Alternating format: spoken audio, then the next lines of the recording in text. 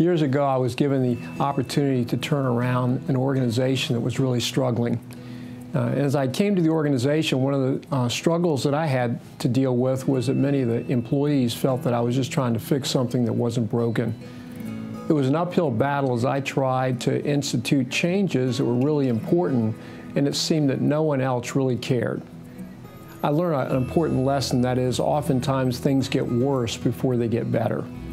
In the Old Testament in the Bible, Moses, as many people know, was called by God at the burning bush to go and release the Israelites from bondage in Egypt and take them to the Promised Land.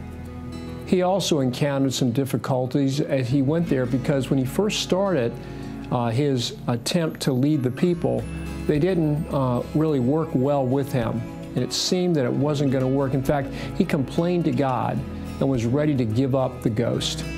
Oftentimes when we're trying to influence people in a positive direction, things do get worse before they get better. And we have to learn the lesson of persevering. You know, oftentimes, just because we're doing something that's right and we believe that it's the thing that we should do, doesn't mean it's smooth sailing. Many times we have to deal with opposition, we have to deal with people who don't agree with us, people that may even wonder why we're really there.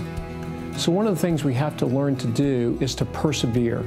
And oftentimes God rewards persevering as we stay the course and go through the difficulties before we experience success.